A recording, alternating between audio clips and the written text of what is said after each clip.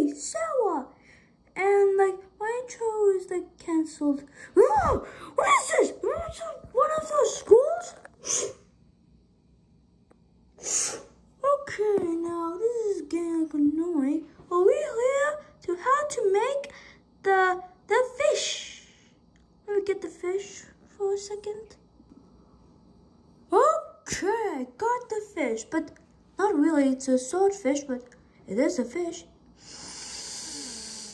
I love the smell of the fish. Yeah. It's a swordfish. Well, amazing facts. Swordfish, why it's called swordfish, that they have the sword. I wonder what it feels like. Spinach!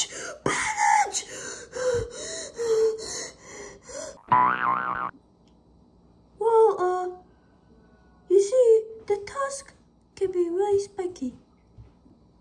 Okay, anyway, back to the cooking with Sawa. You see, let's put him in the... Oh wait, I forgot. I didn't kill him.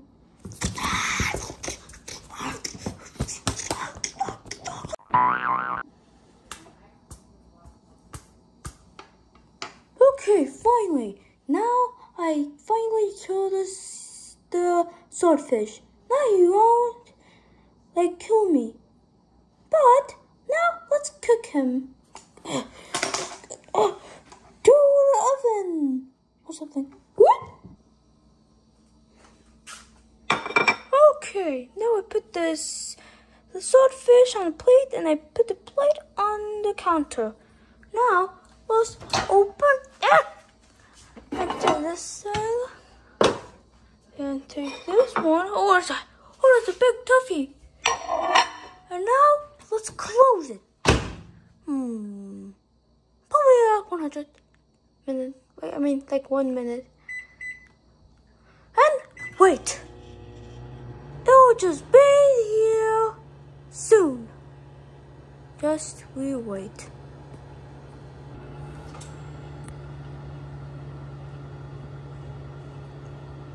It's done! It's done!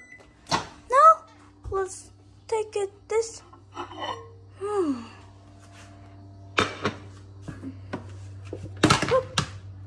Fail. Now let's put it in the counter. What? Just you would have to put spice on it. Okay, I got the swordfish. I put spice on it. So cool. Now let's put some tomatoes. What? Okay, now let's open this closet. I don't know what it's called. There's tomatoes. Okay. Maybe there's the other counter. Let's see. Okay, I found the tomatoes. Now let's take some. 1. Okay, 2. And maybe 3. Oops, drop some. Okay, I'll wash it. First, we got 3 tomatoes. Now let's wash them.